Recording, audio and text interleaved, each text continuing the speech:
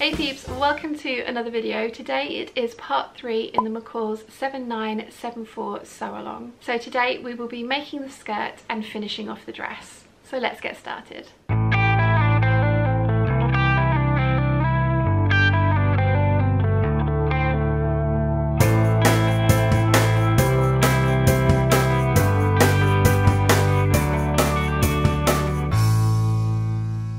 So the first thing that the pattern asks us to do is finish the long edge of skirt front, the self-facing. So I am going to mark a line, press it over the amount that it needs to be the facing over, and then I can interface that facing, and I'm going to show you how I do that. Okay, so on our pattern piece, the edge of our skirt front, the fold line, is 2 inches away from the raw edge. So I'm going to mark a line 4 inches away from the raw edge, so I have a guideline for where to press my raw edge over to. So I've drawn a line which is 4 inches away from the raw edge, and when I press over and make my raw edge meet up with that, I should be pressing a 2-inch crease into the front of my skirt. So I'm going to do that now before I interface it, because it's going to make interfacing it later a lot easier, and I've done that for both front panels. So when it says finish off the raw edge of your skirt, I like to do that by facing my facing. So I have the right side of my facing to the right side of the fabric, and I'm going to stitch down this raw edge at 1/4 of an inch. Then I can turn it over and fuse the interfacing into place. So right side of my interfacing to right side of the facing piece of the skirt.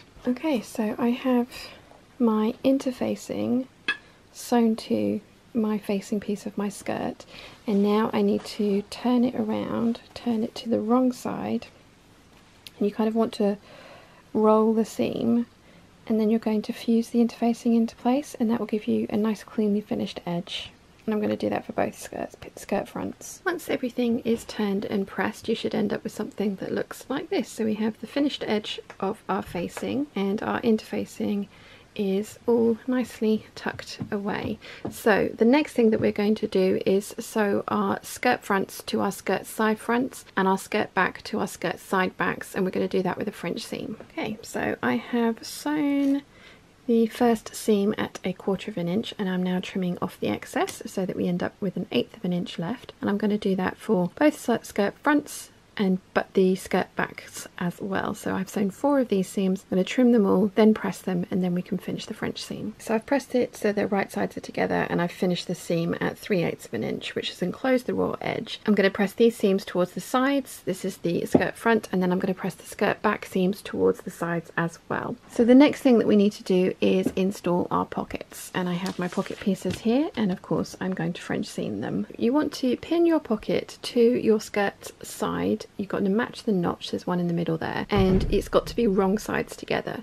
And then we're going to sew all the way down here and stop here at 1/4 of an inch. Okay, so I've sewn at 1/4 of an inch, and then I have snipped into the seam allowance, and I have trimmed away just over 1/8 of an inch, because we're only going to sew the next part of the seam with 1/4 of an inch so that the pockets are inset. You need to leave the rest of the skirt seam allowance intact. So we're going to go and press this right sides together. So I have finished my seam at 1/4 of an inch again, and I'm now going to go and press all of the seam allowance towards the pocket, and as you can see we've enclosed all the raw edges there so that we can finish the side seams of our skirts. So I'm going to press all of the seam allowance towards the pocket, and I'm going to do that for all 4 pockets. As I said, we're going to sew our side seam with a French seam. So I have the skirt front attached to the skirt back, wrong sides together. The thing that you want to be careful about is this area here. You want to make sure that everything is lying nice and flatly under there. So I have pinned it in place, and it is lying nice and flatly, but you do want to be careful about that. So we're going to sew around the pocket, pivot here and down to the hem at 1/4 of an inch. So I have trimmed the seam allowance down to 1/8 of an inch. You want to be careful around this area that you don't snip through your stitching, because there are extra layers here, but you do want to make sure that you trim this area back nicely as well. I'm just going to take this extra little bit of here out. So the next thing we're going to do is press it so that the right sides are together, and then we can sew at 3/8 of an inch to enclose our raw edges. Okay, so I have sewn around at 3/8 of an inch, and I pivoted just here. I think you can see this is the stitching line for the pocket, this is the stitching line for the side seam. We actually need to continue this up by about 1 inch, and we also need to stitch from the top down by 1.5 inches, and this is just to help the pocket stay closed. So I'm going to do that now, and then I'm going to press all of the pocket and the seam allowance towards the front of the skirt. Okay, so the next thing that we want to do is run gathering stitches along the top edge of our skirt so we can attach it to the bodice. You want to make sure that you're keeping the pockets out of the way. So you're going to run gathering stitches from the front edge to the side seam.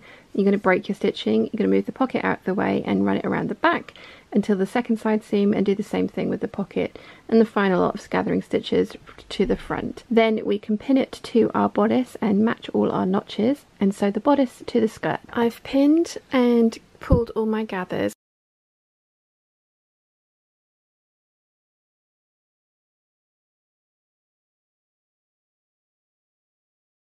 I've matched up my side seams, I've matched up the centre back. The gathering is meant to be more dense from the two notches at the centre back, and I have also lined up the front seam. So I've got this right sides together with the right side of the bodice. And I've lined up the edge of my skirt with the seam line of my bodice, and I'm going to stitch this at 5/8 of an inch. We're then going to press the seam allowance of our bodice lining up by 5/8 of an inch and slip stitch that into place to enclose everything nice and neatly.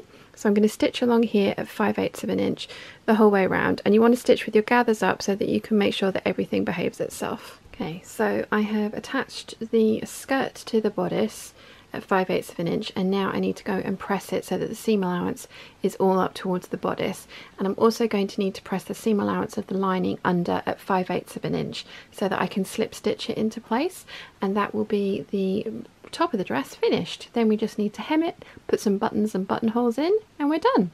Okay, so I have pressed the seam allowance towards the bodice, and I have pressed the seam allowance of the lining up, and it's all pinned into place. So I'm going to slip stitch that into place. I'm going to hem my skirt and finish off the lower edge of the facing. Okay, so to hem my dress, I am going to do a rolled hem. I have drawn a line which is 1 1/4 inches away from the raw edge, which will turn my hem up by 5/8 of an inch. I can then turn that in again to give me a nice clean edge and a nice narrow hem. So I'm going to go and press that all the way along. You don't need to press all the way down to the facing. You kind of just, you want to press it close to the facing, but you don't need to actually press the facing because we're going to sew that slightly differently. Okay, so I have pressed up the edge, as I said I was going to the line that I drew, and then I've pressed that under again, which has given me a nice enclosed hem. But before we sew that up, we need to finish off our facing edge. So we're going to turn the facing